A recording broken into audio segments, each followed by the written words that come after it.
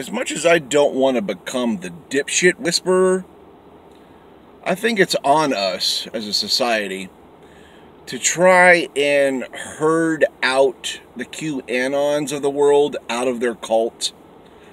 I know it's a monolithic feat, okay? I'm not saying this would be an easy task at all. But I actually had a decent conversation with someone this morning who is pure QAnon. And I told them that the FBI has deemed them a domestic terrorist threat.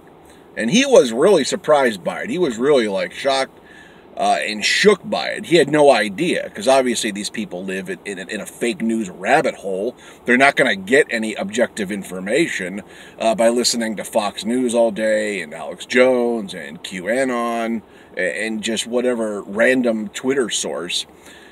So he was really shocked by that. And we also had to talk about mental health, how there's a big mental health element. I talked about genuinely getting mental health care. You see, and like anybody with this amount of paranoid delusional behavior likely has a base plate of poor mental health. That's a safe bet. That's a bet I'm making every day, okay? And I'm not judging here. I have mental health issues. I take care of them. I have mental health disorders. I go see a psychiatrist. I see a therapist. I have medications. I practice healthy lifestyle choices, etc., etc. So I'm trying to share that wealth of knowledge I've accumulated too. How this is like, this is mentally unhealthy territory. This QAnon stuff, and how it's just flat out silly. Like this whole adrenochrome thing, that's a line from a 1998 movie called Fear and Loathing in Las Vegas. Whoever the QAnon guy is, or people, they literally snagged that line from Fear and Loathing in Las Vegas. There's a scene where there's an experimental drug he's doing in his hotel room called adrenochrome. And it's just like, as soon as I heard that in the QAnon zeitgeist, I was like, oh my God, they totally just ripped that from Fear and Loathing in Las Vegas. This is like the laziest people shedding conspiracy theories that were created out of fake Hollywood movies. Like, it's comical. But once again, these people are believing it. They live it like a religion. Like, they don't know. They simply don't know how far down in the rabbit hole they are right now.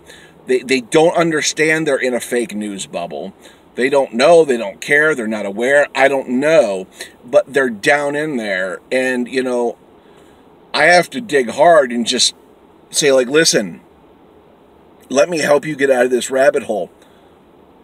Because this is literal insanity. What is happening with QAnon? I mean, obviously there's a horrible domestic terror threat where they're actually doing physical threats on politicians, on their families, on people in general. Like, there's a genuine domestic threat there. But just to see so many of them in poor mental health, and believing fake, like just nonsense that, you know, a Hollywood director made up. Like, this is like, that's so scary and so depressing. Like, it just hits me on all fronts. And I think we do have an obligation as a society to try to help these people. Like when I worked in mental health, a lot of these people remind me of the people I worked with in mental health. They had really poor mental health care. They had, poor lifestyles. They didn't take medication. They didn't see therapists. They didn't see doctors.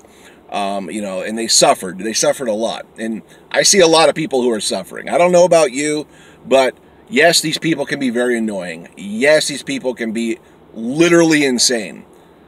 But I see people on a level who are just suffering, okay? They're suffering misinformation. They're suffering with mental health care, or the lack thereof. And, you know, I was just taken aback by that conversation I had this morning, that I actually broke through. And I was like, okay, maybe there's a foothold we can get here with some of them, you know? So the next time you want to lay into a QAnon supporter, try to lean in with compassion. And if you have experience with mental health or anything I talked about, talk from that point. Just don't relay their delusions back at them or make fun of them. That's too easy. I really figured out that we have to try to help these people on some level. Just encourage them. Herd them out of this fake news rabbit hole. So that's my Christmas miracle.